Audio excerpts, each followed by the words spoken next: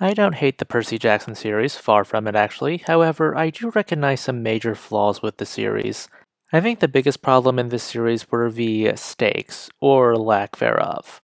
I criticize the Percy Jackson film for removing the stakes by having a nice way to bail out the main cast every single time. However, this series at times felt like the kids were either too smart for their good or they were too busy giving exposition to have drama. Okay, realizing the Statue Emporium was the domain of Medusa, sure, I can understand that. But I think the biggest offender to this lack of stakes in exchange for exposition comes from the Lotus Casino scene. I felt like they were too smart and it sort of defeats the point of the scene. Well, episode in this case. One of the appeals of the casino is that you lost track of time because fun is addictive.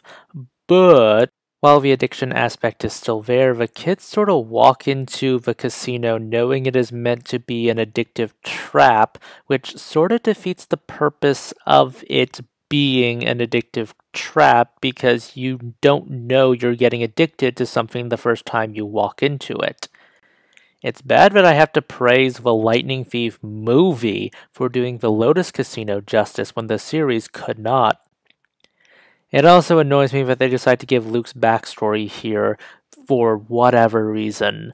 I don't know, that just sounds off. It feels like they were chalking exposition rather than actually making drama. I think a season 2 of this honestly needs to hone in on the actual drama rather than the exposition heaviness of it all.